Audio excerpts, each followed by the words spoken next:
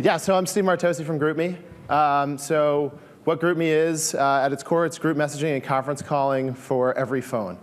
And that every phone is really important for us because, the problem with groups is if you leave someone out, the whole thing kind of falls apart. You wanted to use this to coordinate going out.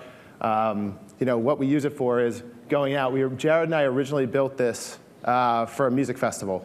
There was no good tool to keep everybody together because my one friend, will not check his email on his phone or has a feature phone, and we needed something that worked that we always knew that everyone would check the message for. So we say that we found the lowest common denominator in text messaging, and we give every group their own unique phone number, so when you get added to it, all you have to do is reply, and it's like a reply all chat room on your phone. So that was the big thing for us, is this needed to work for everyone, everywhere, all the time. So that's what we originally did it for. And also, it connects the people who are closest to you. This is a very intimate tool. This is something that's going to buzz everyone's pocket every time a message is sent. So it's really important that you have these kind of stronger bonds with them. And you'll see the common use cases after this music festival turned out to be your family. Roommates was always a good one.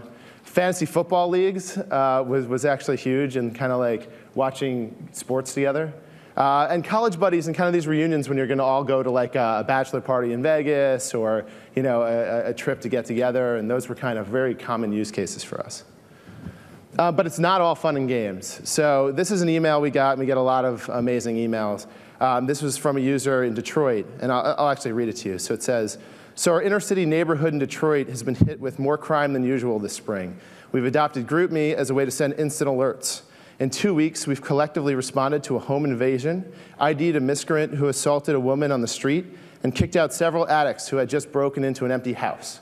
We boarded it up in 2 hours. The cops don't do shit here. Great place to live, right? We have to rely on each other to respond quickly. GroupMe has changed our neighborhood." So while we built it for fun and we built it for the good times, it's also extremely valuable for the hard stuff. So where does the where kind of factor in here? A lot of the common use cases, as I said, is there's the neighborhood watch example, or planning to go out for a night, like this was one for our LCD sound system show the other day at MSG. It was, how do we all get together? How do we go out together? How do we stay in touch? How do we find each other when we get separated? So when we look at location, people are continuously using the text messaging to tell each other where they are. But we wanted to kind of, in our apps, be able to provide a little more than that. We wanted to say, OK, how do we structure some of this location data? Because how often do you get like, yeah, I'm going to the sushi restaurant. Oh, well, what's the address? And you want to kind of share that. So every group, if you're using our iPhone apps, gets a map. And the scary and confusing part is that little dot, when you just click the map tab, even if no one has shared a location, we get user complaints being like, oh my God, are you sharing my location right now? Like, what's happening? No, it's just the standard like GPS dot on a map. So we wanted to be very explicit about who you're sharing with and when you're sharing. So this is an example of attaching a venue to a message within the GroupMe app. And basically, it only happens right now when you're sending a message. You attach a venue. You can say your current location, or we use Foursquare to power a list of venues.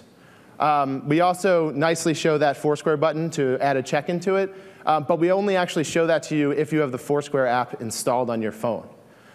We really don't want to complicate that process if you don't know what Foursquare is, because people are moving with our product up from text messaging and into our app, and they may not be used to this stuff at all.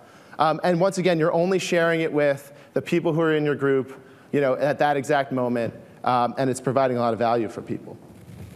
In addition, we kind of have this concept of feature groups. The first one was Austin City Limits Music Festival. We just did Coachella. Here's an example actually from a VentureBeat article about how people are using GroupMe to do location when all they have is text messaging. It's saying, I'm here, this works. It works even when there's no data connection, even when things are rough. We also have this concept of sponsored locations. So during South by Southwest, you could see where our venues were and do some cool things there. So where are we going with this? We want to keep helping people make plans. We want to actually be able to help you leverage this data to make decisions. Group decision making is the big thing for us. And we've got to take this international. And so that's GroupMe. If you have any questions, email me at steve@groupme.com. And we're New York City based and we're hiring. So if anyone wants to help us attack this task, give me a call or visit our jobs page. Thanks. Great.